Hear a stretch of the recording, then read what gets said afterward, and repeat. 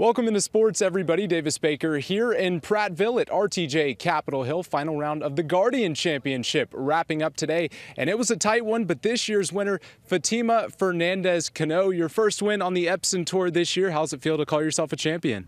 It feels great, honestly. It feels great to be here in Prattville. It feels like I'm home in a way. You know, I went to school in Troy. I live in Birmingham now, so to me, it just feels like a bit of a home game.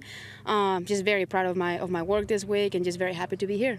Yeah, you're from Spain originally, but like you said, you went to Troy, so you know Alabama well. How special is it to win here in the state of Alabama? It's super special, honestly. It just feels like, in a way, full circle.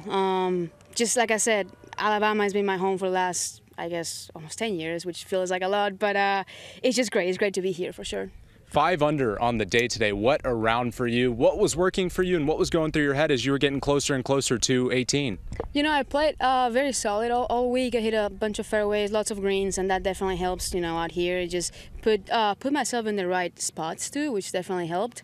Down the final stretch, I was getting a little bit nervous, not going to lie to you. I had a few drivers that did not go where I wanted them to go, but I was able to end up with some pars out there and end up here. What do you like about this course?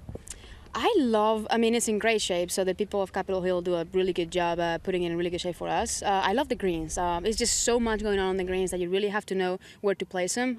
Luckily, I have a great caddy that was able to map out the greens, and, you know, like, we had all the measurements, so we knew, we had a lot of information that definitely helps. You finished in the second to last group, so I'm curious, what's it like for you watching the last group come through, you know, knowing it's all on the line?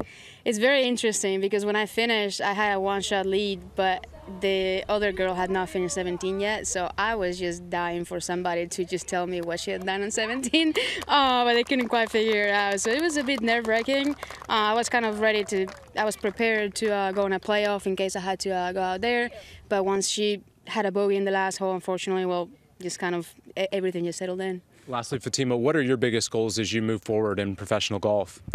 Just make it back to the LPGA, honestly, and this is a very, very big step towards that goal, and we'll see what I end up in the rankings after this, but yeah, definitely just going back on the LPGA.